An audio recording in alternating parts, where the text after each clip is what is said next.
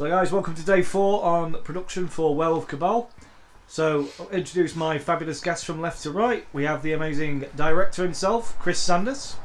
Hey guys. We've got one of our main stars playing Reverend Peter James, the infamous John Paul Gates. Hello. And our wonderful, absolutely top-notch DOP, Josh Carr. Welcome. So, do you get more money for it? I don't get any money at all. I'm not being paid. What do you think this is? I'm doing this for the love, mate. Look at that. So, just a few questions on like day 3 and 4, since we're doing a combined vlog for this one. A little bit of a special. My first question is going to go to you, Chris. So, we would like to know your thoughts on Derek Nelson's and Antonia. How have you pronounced the last name? Anybody know? Willens. Sorry, Antonia, if you are watching this, I need a little bit of assistance with that. Yeah. Antonia, you alright? Have a peer through for me, darling. There you are, there you are. Hello, darling, you alright? Yeah, not bad, you? Yeah, I'm alright, you alright? Yeah, not bad, yeah. Hey, bugger off now, you can go back out. Bye, bye. Antonia Willens, on-screen chemistry and performance thus far. Well, when I first met Derek, we had a good chat over Zoom, and we got to know each other. Because what I like to do when I'm casting, I like to have a good think about the chemistry between all the actors involved. That can be a long process, so I like to give that a lot of thought. So we finally met up with Derek and Antonia, and we sat down, we had a chat, and there was already that chemistry. Derek's a really sweet guy, Antonia's really nice, and Derek's got this, sorry, that was again. That's all. Derek has this great vulnerability about his performances. Like some actors will allow you inside to see all their fears and all their emotions, and he's very good at doing that. And Antonia is very empathetic, so already there was a really good chemistry. And that was really apparent in the first scene as well, straight away. There was a real click there, and they really got really well, and it just comes across really well on the screen, so yeah, really happy. Fantastic. Any further comments from you, Mr. DOP? No, I mean, I've got to say I wasn't part of the casting process for the 2, but not part of the cast. Right, okay. But just having does a chat. it exist? That's the question. Just having a chat with the guys and seeing how they're working off camera, the chemistry was definitely there, and that's what you like to see. It can always be a bit awkward if 2 characters that are meant to have a good chemistry on screen when they're not working well together off camera. Raise a few flags, but no, the guys are really friendly with each other and having a nice chat, and that's good. That's what we like to see. Yeah, we posted some pics on Facebook as well. All the smiles were natural, like just really, you can tell they're just genuinely happy to be there and having a great time, good laugh. So yeah, it's good. That's a great summary. I firmly agree with those comments. I'll direct this again to both Chris and Josh. So in regards to obviously day 3's early issues with our sound recording, obviously we had all the issues with the harvesters and workmen.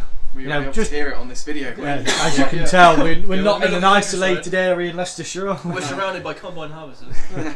So obviously, given those issues, how do you think the team dealt in resolving and adapting to those issues? We did it very well. We, like you said, we turned up on day 3 for the first exterior shot in the graveyard behind us, actually. That little graveyard? Yeah, but there was, like I said, the combine harvesters were out, there were guys doing some building work down the road. That's just one of the things you have to deal with, so we just, we adapted the script, we did a little exterior shot, then went inside, and we sat down, we had a chat, we improvised, and it worked really well. The scene went really smoothly, I was really happy with it, and I think it worked better than what we had originally. And sometimes that's where the magic happens, when something unexpected happens.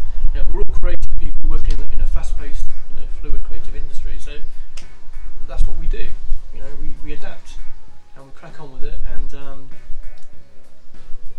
we overcome any hurdles that come our way. And that's what we've done. And now day 4, we're ahead on schedule. That's day tomorrow. Looking forward to it. And then we're off to Devon. Fantastic. We're off to Devon. Yeah, I mean, just building on Chris's point. It's so nice to see that. When we're in those scenarios, it's great to have the cast and the crew behind us. Yeah.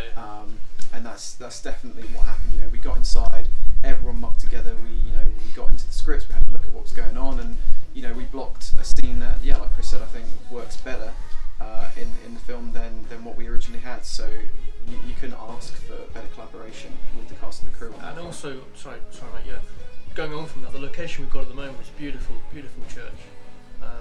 You can't fail because we're surrounded by these beautiful stained glass windows, the roof, the architecture, and the old books, the beautiful old Bible. You open it and it's like full of like, every piece just sort of has come together very, very well. Yeah, like it's just a really great setting, location. So and you've got the setup, you've got the right casting crew, like you say, you've got all those great creative heads together. And I just feel really energised because I come here and it's reminiscent of the old Hammer's Tygon film I used to watch as a kid. So it inspires me. I just feel really blessed to be doing this. I'm here, it's the middle of end of summer. We're shooting a horror film with a bunch of creatives, and we're off to Devon. I mean, it doesn't get any better than that for me. So yeah, fantastic. Fantastic stuff. Right, I think that answers our questions on day 3. So we'll move on to obviously today's antics. Mr. John Paul Gates, this question is directed to yourself, sir. Would you like to give us surpass that? Anyway, would you like to give us your thoughts on working with the wonderful scream queen herself, DANI THOMPSON? Oh yes, yeah, no, beautiful lady actually. Funny enough, we'd actually worked on a couple of productions before this, although we'd not actually exchanged diatribe, yeah, no, I mean, she's very, very professional, and of course extremely sexy. So there wasn't really much acting on my part, because I think any man in their right mind would fancy her. So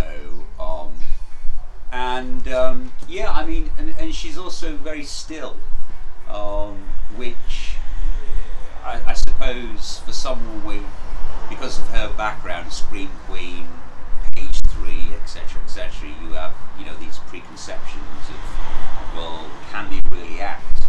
But actually, she delivered, and she's and she gives you enough so that you feel as though you're not overacting. You know what I mean? To compensate for that. Whereas some actresses who come from that kind of background, you feel as though you're over projecting to compensate. You think Danny's experience certainly has you on the right levels of exactly what we needed to help counterbalance your performance? Yeah, totally.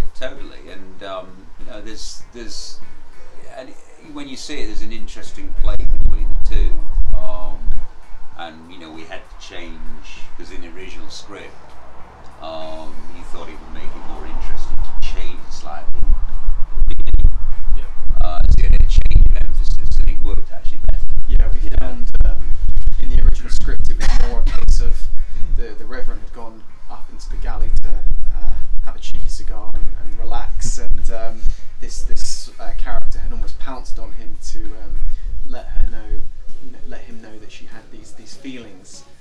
But what we did is, because it's Danny and we wanted to do something really cool, we shot a really nice, sexy establishing shot for Danny as she's walking down the island. So we've got this nice pink, lusty smoke behind her, and we thought it would be nice to change the emphasis of that scene so we see a bit more of the Reverend, almost gawking in bemusement at this beautiful woman that's coming towards him.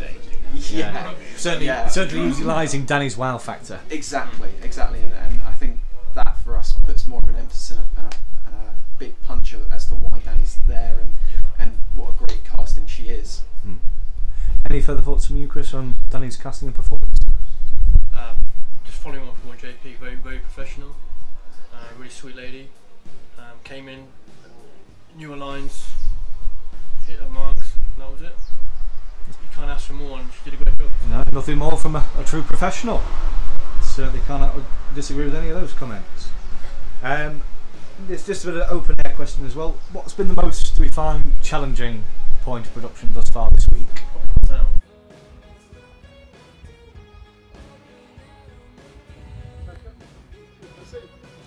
How was that for you, Jason?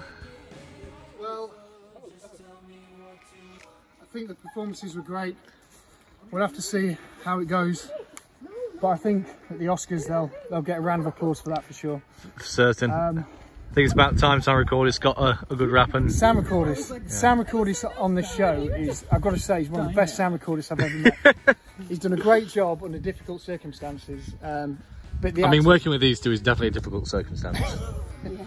Well, I wasn't They're bloody idiots. We're so close to the main road. Like I said, we're surrounded by combine harvesters and tractors and things like that. I mean, obviously, initially, when you look at this location, you would initially think, obviously, quite remote. That's where I came. It is the most remote village in the whole of Rutland. But it's what It didn't turn out to be the case. Yeah, it is what it is. But we've got a beautiful church, and we've worked around it. And like I said, we're ahead of schedule, and we're smashing it. So yeah. So yeah, big credit to all the team on that. In that regard. We're looking forward to Devon, by the way. Yeah, exactly. Devon's going to be fun. Going to be a fun time. Yeah. And I think actually, just to add to that, I think we should probably, talk to Devon City Council. Maybe you can become a brand ambassador because you mentioned Devon. Yeah. On multiple many times. occasions. Maybe he's already got some sort of. Yeah, something on maybe there's some underlying plan.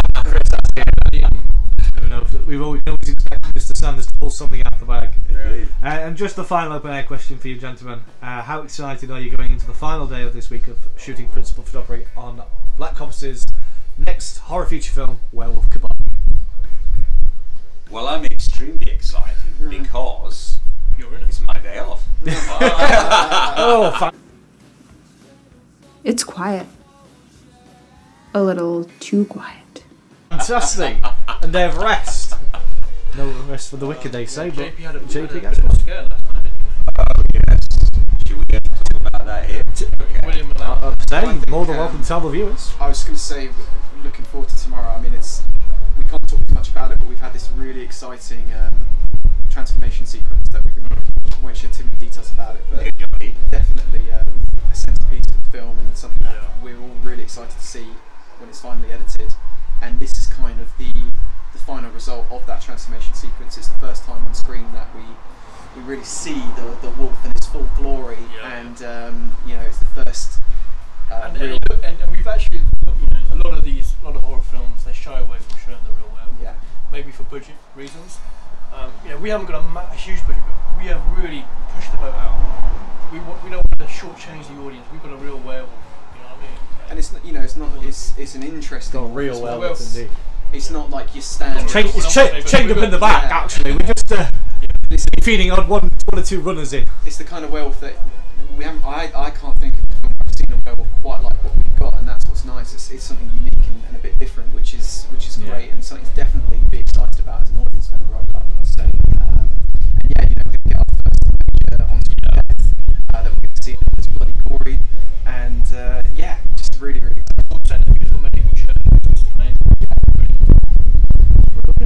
Any final comments, gentlemen? Anything else you'd like to add? Plug away at? Looks that we all rounded off very well with those. Yeah, it's going really well. Getting really into it now. I think all the cast and crew is fully invested and sold on the project, and that only helps to improve the quality of the final product. So yeah, looking forward to the rest of the filming. Great. I'll just leave it on that with those comments. So a big thank you to director Chris Sanders, star John Paul Gates, and director of photography Josh Carr for all their comments and answering our questions. Hope that's giving you all some better insight as to what we're filming here, and we hope you're just as excited as all we are to see the final product of Werewolf Cabal. Thank you guys, and like always, we'll see you in the sequel. Bye for now.